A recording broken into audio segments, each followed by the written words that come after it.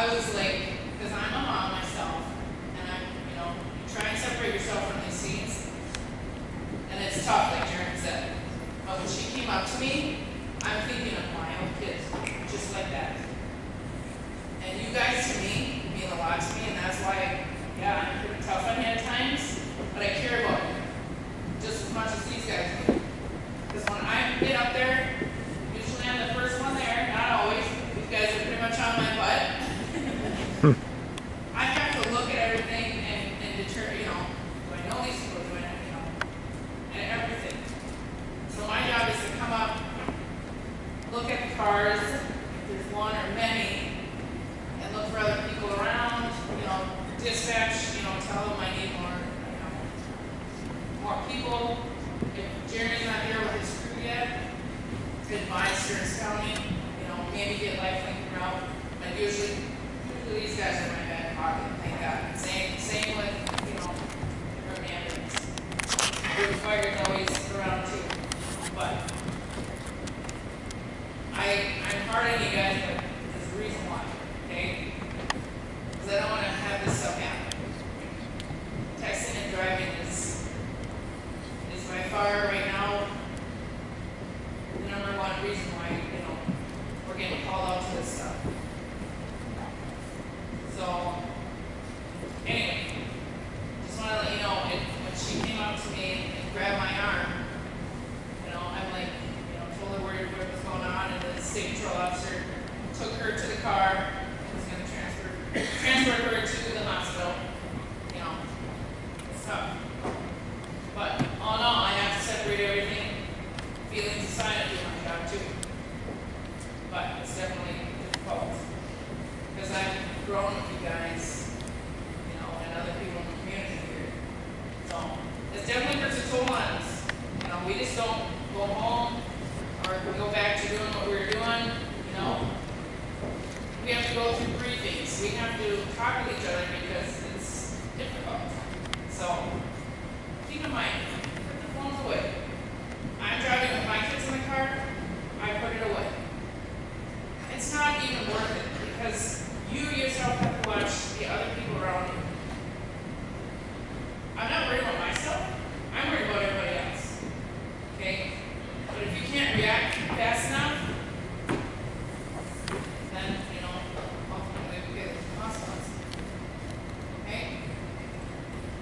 So, be smart. Okay? Because you're going to ultimately deal with me. People are going to get tickets. Stuff like that. And it's going to happen. And I don't want to have to do that. So, sure I suppose so. Really honest. And then you got,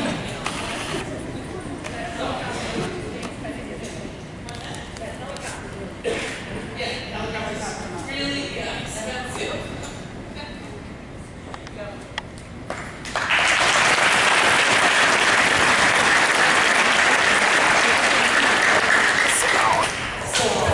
Don't know, I really am Molly's mom. And when she asked me to do this today, I thought that would be no problem.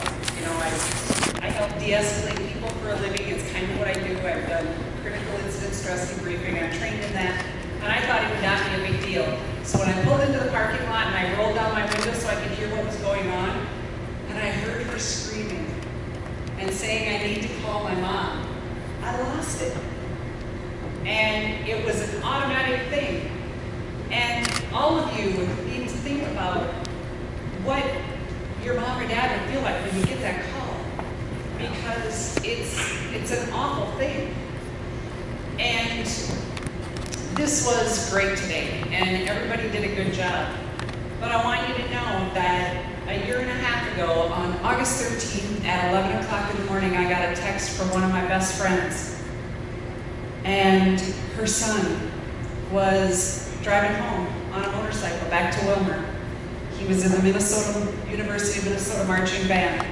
And a 17-year-old driver took him out. She was on her way to the morgue.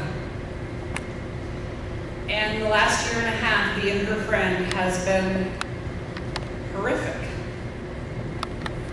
And part of why I wanted to do this today is because this time of year, with prom and with summer coming and graduation, it is so easy to not just text, but to look at your iPad and look at your music and think, I don't like that song, and you reach down and you put on a different one, and when you reach this way, the car goes this way.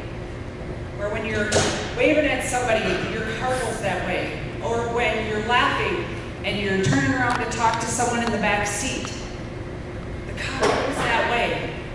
It's not just texting, it's being distracted at all, with no matter what it is that distracts you.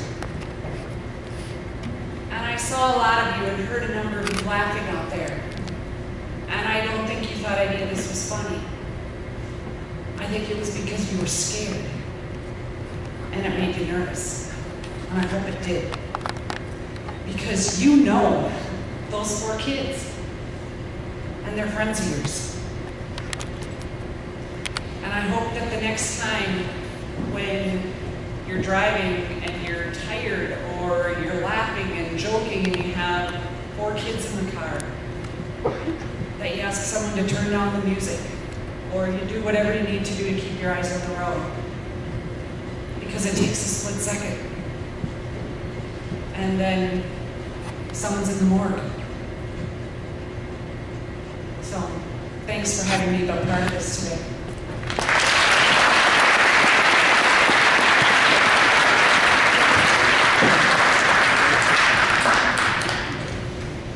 My name is Tony Welcho, and I am the funeral director here at Johnson Funeral Home, also in Painesville and in London. I've been part of mock car crashes for probably 10 years now, and I know this is the first one you guys have had in a while. We had one in Painesville last year, and London does one every few years, and so I get to speak with crowds of people like you guys about this every so often, and it was pretty cool, all right? I mean, you got to see the helicopter land, you got to see them cut apart a car. I mean, that was all pretty sweet. I'm on the fire department. That's what, we always like to practice doing that. But we don't like to have to do it. And I'm here to tell you that it only takes one time. It takes one time. You get away with texting, you get away with drinking, you get away with reaching down on the floorboard to pick something up. You get away with it 100 times. And it doesn't happen to you, it takes one time. It takes one time for you to reach down and to slide off the road. It takes one time to slide into oncoming traffic. And everybody in this gym, lives have changed because they all know you. Everybody in here knows each other, and you're going to be coming and talking to me. And that's no joke. I have to deal with families that deal with that all the time. And it is heartbreaking. There is no way that I can explain to you what it is like to lose a child. There is no way that I can explain to you what it is like to lose a brother or sister unless you've had that happen to you. It isn't just devastating, it is life-altering. Your lives are no longer the same. If you lose a child or a brother or sister, your life from that point on, it is not the same. You can't do anything the same. The next time your parents go to school, they think of you. The next time they go to the store, the next time they go to church, the next time they leave the house, it's the first time they're doing this without you. And it's all because you made a mistake. And we all make mistakes. But if there's one thing that we can get through you today, we're not doing this today because it's fun for us. We're doing this because we want you to think about it. Just stop and think, because we know that if one of you think about it, if one of you put your phone away, if one of you decide to be a designated driver or hopefully not drink at all, if one of you guys do that, it's worth it for us. Because if I don't have to meet with your families, it's worth it to me. Because that's not why I do what I do. I don't do what I do so I can help people that have lost their kids, because there is no help for them. I cannot help your parents through that. There is no words that I can tell them. There is no programs that are out there that is going to make it easier for them. There's nothing that we can do. Losing a child is one of the main causes of divorce. It wrecks families. It breaks apart brothers and sisters. People go into spirals. It is the most devastating thing that a family can face, is having to lose a young child.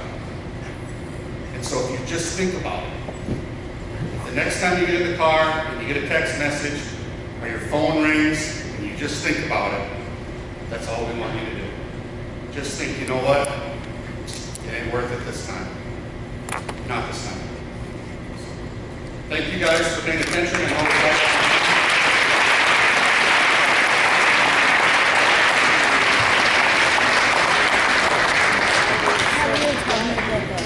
All right, we're gonna call up some of our victims here. Obviously you know them. You guys get nice and close so you can see. I do want to thank Dave from Ridgewater. If you saw him out at the scene, he had the red sweatshirt. He actually came about 12:30 to get our victims all ready. Check out Riley's knee. He has a bone protruding from his leg. Alyssa, do you still have glass in your forehead? It fell off. So she had 2 chunks of glass coming out of her forehead from the window next to her. And Kaylee was definitely in rough shape out there. Even lost a shoe. Her sock is still in Tony's bag, so you can have that. And then Molly was our walking injured. What I've learned through this process and through the EMTs and fire department, they talked about a lot about how when they first arrived to the scene, you know, obviously Molly seemed the most okay, didn't she? She was walking around, talking, she had her phone, and it's really surprising because she was actually almost one of the most hurt. They call them the walking injured, and they're kind of in shock. They have a lot of internal injuries, brain inside bleeding, that sort of thing. And so, but I'll let you guys talk a little bit about your experience and kind of what was going through your mind and what your role in this. All right, so I was the walking injured. I was the one that was awake, and I was supposedly I crawled out of the car window. They didn't have me do that because that was a real car, and they tried to get all the glass out, but they didn't want me injuring myself at all, so I was just hiding behind it. But I called 911, and then I hung up on them, which was a mistake. And you should always stay on the phone with 911. On the recording, the person who voiced the sound of the 911 caller, they tried to keep me on the phone, but I wanted to call my mom, but I shouldn't have wanted to call my mom because they should have been there to keep me calm. But then I called my mom and I hung up on my mom. And when I was behind the car, I was preparing myself to act and to give a show that would go with a mock crash. But as soon as I came around the corner and I saw Kaylee on the ground, that wasn't acting anymore. I started sobbing because that was terrifying. It was absolutely horrifying because in my head, I mean, we were all really cold. We'd been out there before you. I was shaking. I couldn't hold anything. My hand was doing this. And I don't really remember what I did. I just remember crying and holding her hand. And that was all real. Those were all real emotions because it wasn't a thing I could have even tried to come up with. And I hope to God that I never have to do anything like that because that was absolutely horrible. It was bad. Okay, so I was the deceased person. I was in the back seat, unbuckled, and when we rolled the car, I was ejected and killed instantly. But that didn't stop me from beating myself up on the way out. Got gashes on my leg, my arm, my head, and probably some internal bleeding. But I know laying there, it was hard. I was trying to control my breathing, keep my eyes open to put on a show and make it real. But when I heard Molly crying and just trying to lay there and stay still, it was real. I cried. Yeah, I did. I don't know. I didn't play I shouldn't say I didn't play a big part, but just laying there, it's hard for me to see what's going on, who's okay. I could hear Alyssa and Riley and Molly all moaning and crying in various stages of pain, and it was rough just trying to lay there and stay calm.